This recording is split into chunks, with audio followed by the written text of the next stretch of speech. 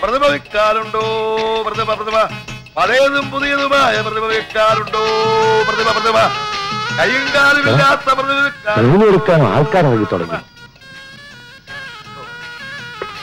അമ്മോ ഇതാ ചൂടാ. പ്രതിഭ വെക്കാനുണ്ടോ സാറേ? നല്ല വില തരാം. ഏതു തരം പ്രതിഭ എടുക്കും? ഇതിന് മേലോട്ടുള്ളത് ആണേലും മതി. കുറച്ചു ദിവസം മുമ്പായിരുന്നെങ്കിലേ ഒരെണ്ണം തരാമായിരുന്നു. അതോടെ തന്നെ കച്ചവടം തുടങ്ങിയേനെ. അതുകൊണ്ട് എന്റെ അമ്മായിച്ചും പോയി. എത്ര വട്ടി കത്ത് കാണുമാവോ? അപ്പോ ഇതിലെ പടിഞ്ഞാറോട്ട് പോയാ സാറിന്റെ അമ്മായിച്ചന്റെ വീട്ടിലെത്തുവോ?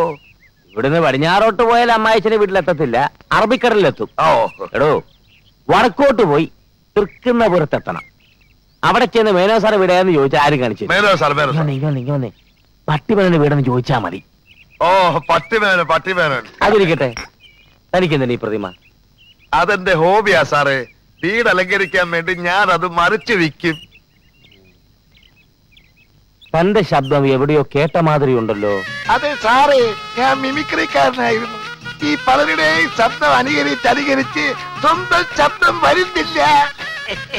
ഓഹോ, അപ്പൊ താൻ ആ നക്കി പാരപ്പിളയുടെ വീട്ടിലും പോയി കാണും. അത് അവന്റെ ശബ്ദത്തിന്റെ ചൊവ്വ. അപ്പൊ വരട്ടെ.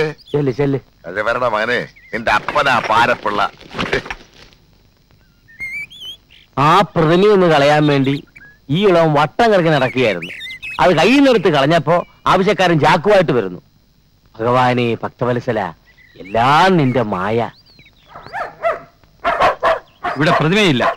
വേണേ 2 പട്ടിയെ തരാം. വേണ്ട, ഒന്നാമത് പട്ടി നമുക്ക് കറാമാണ്.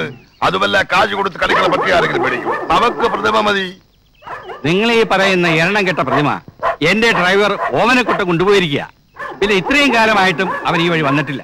ഇനി ജീവിച്ചിരിപ്പുണ്ടോ മരിച്ചുവല്ല എടുത്തിരിക്കുകയാണോ ഒരു പിടിയില്ല. ഈ ഓമനക്കുട്ടിൽ എങ്ങനെ ഇരിക്കും? കസേരയിലിരിക്കും. അതല്ല പട്ടിമേനോനെ, അയാളെ കണ്ടാൽ ആരെ പോലെ ഇരിക്കുമെന്നാ നമ്മൾ ചോദിച്ചത്. എന്റെ രണ്ടാമത്തെ കുട്ടി കിടക്കുന്ന ഡോർമേനില്ലേ, അവന്റെ ഛായയാണ് അയാൾക്ക്. ഓ ക്ഷമിക്കണം, എനിക്ക് പട്ടിക്ക് പാല് കൊടുക്കാൻ സമയമായി. വരട്ടെ.